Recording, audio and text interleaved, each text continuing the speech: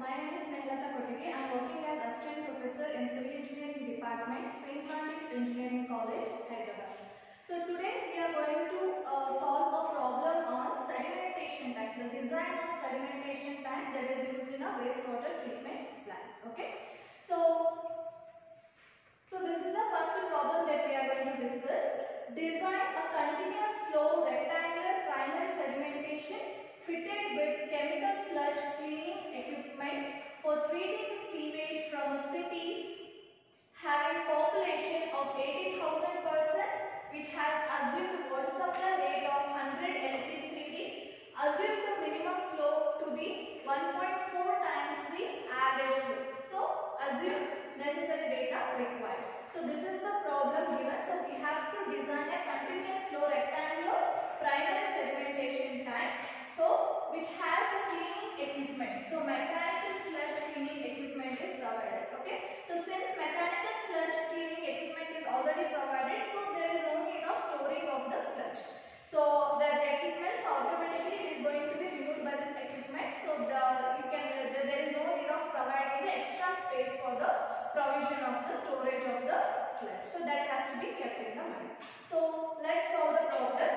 So these are the given data. So population 80,000, rate of water supply 100 LPCD. So what is LPCD? So already I have told you, LPCD is nothing but liter per capita per demand.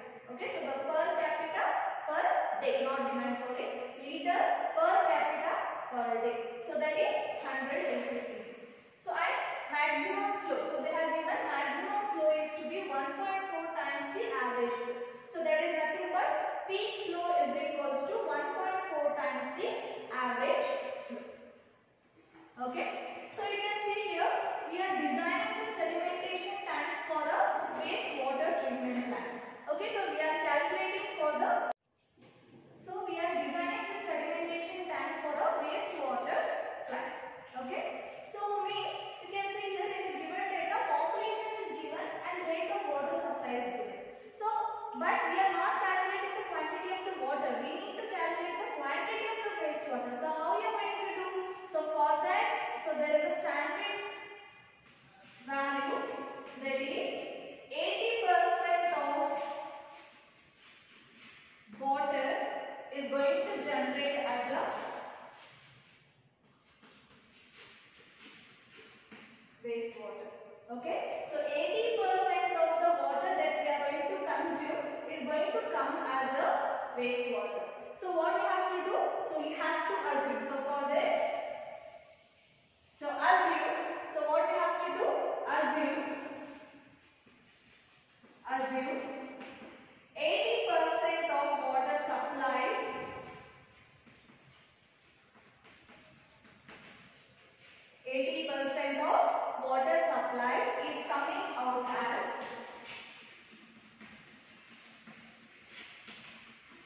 sewage or wastewater. Okay. So they have given population and they have given per capita demand. Also we are going to assume that 80% of the water supplied is coming out as the wastewater. So now quantity of wastewater generated. So wastewater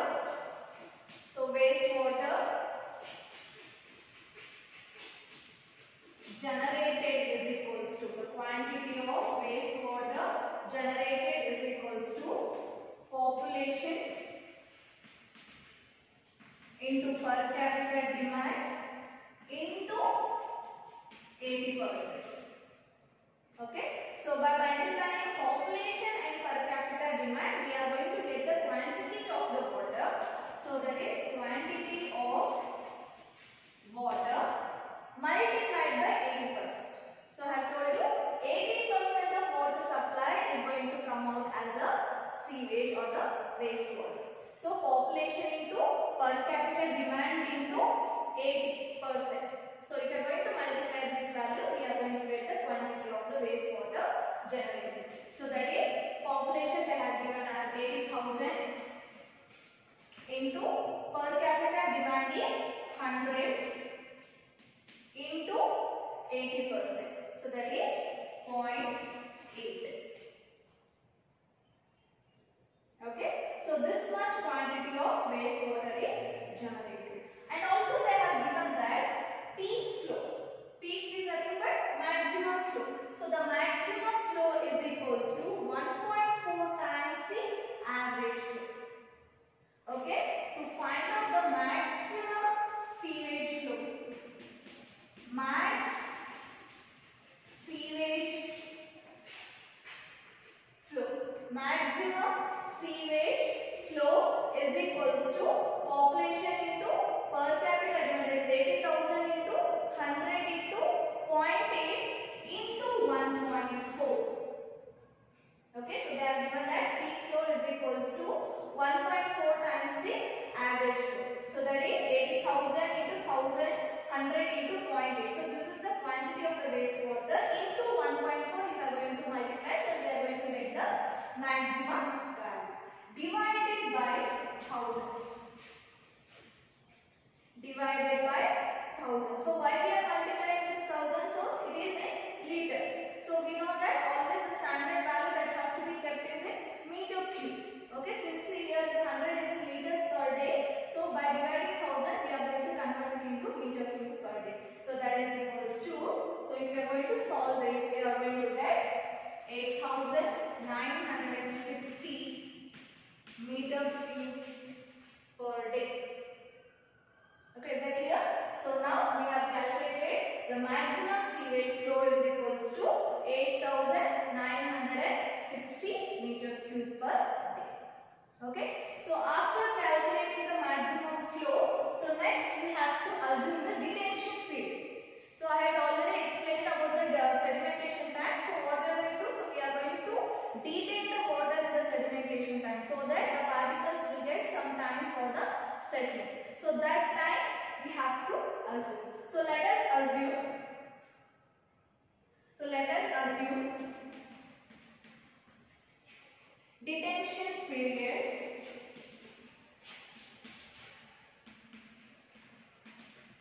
is equals to 2 hours. Okay, so let us assume detention period as 2 hours. So after assuming the 2 hours, okay, so we have found that the maximum sewage flow is 8,960 meter cube per day. Okay, so this much of whole quantity of water we cannot store at a time in a tank. Okay, na? So we are providing a detention period of 2 hours. For 2 hours, how much capacity of the tank is required, we need to calculate. So this is the overall, the whole quantity of the water is 8,060. So we'll find the capacity of the tank only for the 2 hours. So this is for 24 hours. So for 24 hours, we need to treat this much of water. So now we are assuming the detention period as 2 hours. For 2 hours, what will be the capacity of the tank? So assuming detention period is equals to 2 hours, capacity of the tank, okay, capacity of the tank is equals to maximum flow. So that is 8,960 divided by 24 into 2. So why we had divided by 24? So because this 8,960 is in day and this detention period is in hours. Okay, so hence we have converted day to hours by dividing by 24. So 8,960 divided by 24 into 2. So we are going to get 746.67 meter cube. Okay, so this is the capacity of the tank. So hours will get cancelled. The unit remaining is meter cube. So the capacity of the tank is equals to 746.67 meter cube. Okay, so now we have decided the total quantity of the wastewater generated, that is 8,960 meter cube for 1 day. For 1 day, this much meter cube of wastewater is going to be generated, and we are going to assume detention period as 2 hours, and for 2 hours what is the quantity of,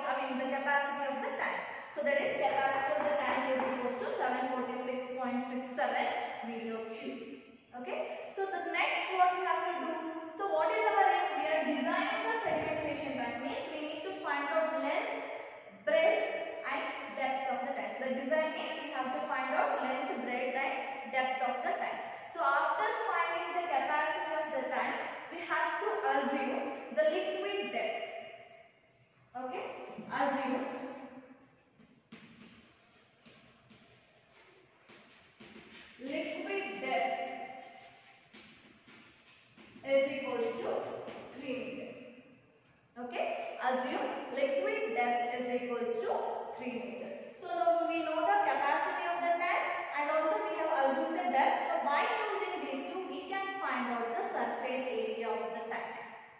Okay, we can find out surface area of the tank. So the surface area of the tank,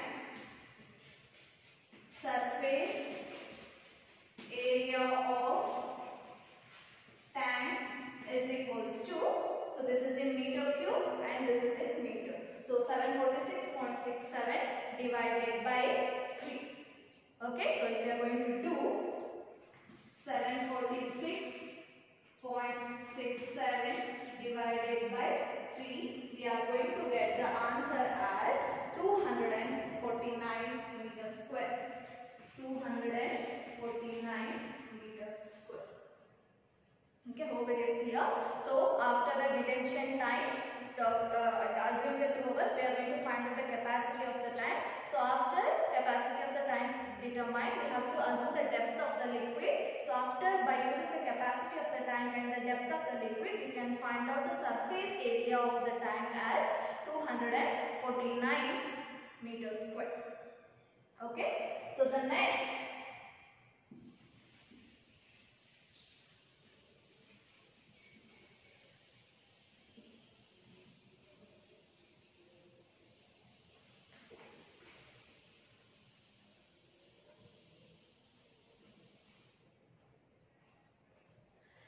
we have to assume length to breadth ratio. So after finding the surface of the tank, let us assume length to breadth ratio is equals to 5. So let us assume length to breadth ratio as 5. Usually the length to breadth ratio is going to vary from 3:1 to 5:1. Okay, so this is the range. So we are going to take, so you can assume anywhere between 3 to 5. So here I am going to assume length to breadth ratio as 5. We know that area is equals to length into breadth. So this is the standard formulas already know, everyone knows. So area is equals to length into breadth. So what is the area? So just now we have found area is equals to 249 meters square. So that is 249. Area is 249. What is L? L is 5 times the B. So L is 5 times the B into B. Okay na? So that is 249 is equals to 5B square. Therefore, so by using, so we are going to get B is equals to 7 meter. So one of the design parameters we have found. Okay, so the depth we have already assumed as 3 meter and breadth we have assumed as 7 meter. Okay, so after finding the breadth we can find out the length also. Length is 5 times the B. So that is 5 into 7. 7 5 is 35 meter. So L is equals to 35 meter. Okay, so is that clear? So we have found out the breadth as 7 meter and the length as 35 meter. Okay, so next we are going to write down the values. Okay, so we have assumed the depth as 3 meter. Okay, so plus we are going to provide 0.5 meter of freeboard. Okay, so providing freeboard is equals to 0.5 meter. So providing freeboard of 0.5 meters, therefore the total depth will be 3 plus 0.5 is equals to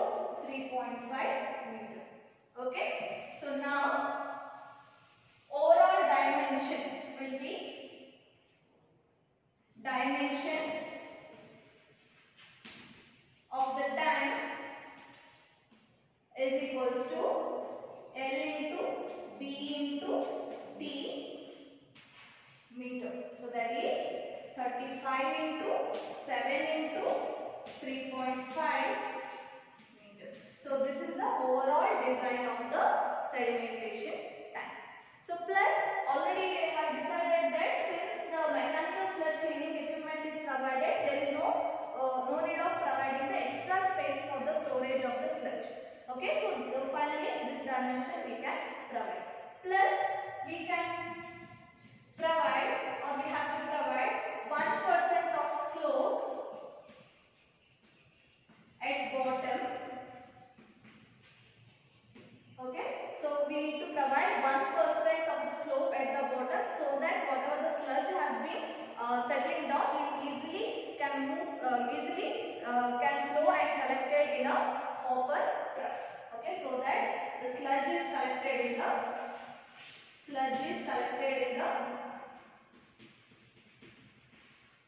hopper trough.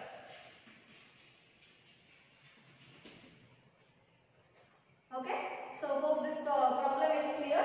So we have found the length as 35 meter, breadth as 7 meter, and the depth as 3.5 meter, and we have also provided 1%